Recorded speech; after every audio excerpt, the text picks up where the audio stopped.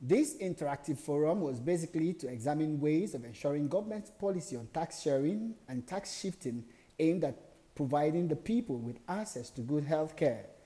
Discussions by participants identified inadequate health providers, insufficient funding, and unskilled professionals as some of the problems stifling the effective implementation in the state. We cannot achieve, we can't do it except we involve all these people in an integrated fashion. A health worker workforce ecosystem implosion where doctors are against nurses, nurses are against community health workers, are against pharmacists will not help Nigeria.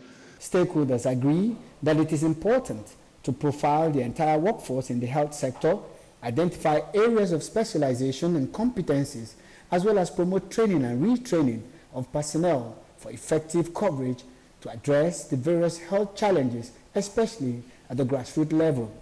A proper sensitization, mobilization of stakeholders and policymakers at all levels, and then there should be capacity development. The extent of the training, is it clinical based? Is it clinical based? Is it delivery based? Is it maternal care based? Clinical based? That's what we're saying.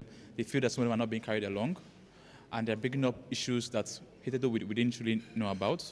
And then hopefully, since the Ministry of Health are here, NGOs are here, everybody involved, they're all here, we can chart a clearer path going forward when it comes to this particular policy.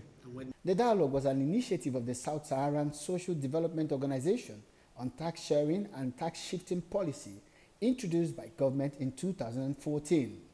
In Enugu, Amechi Pius, NTA.